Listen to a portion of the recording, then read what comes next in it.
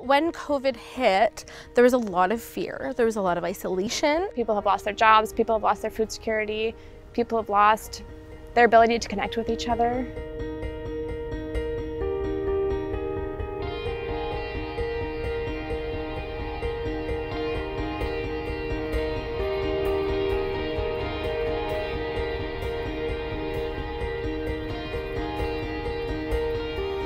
For the community at large, I think it's just about holding each other and connecting the people doing the amazing work with the people who need it the most.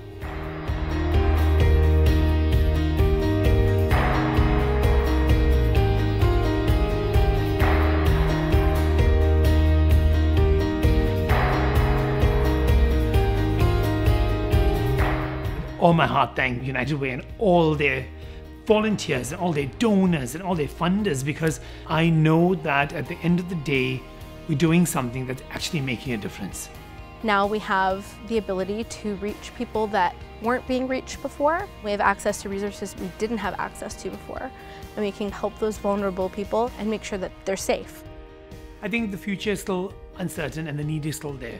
COVID is unprecedented, so the response and the resources available now also need to be unprecedented.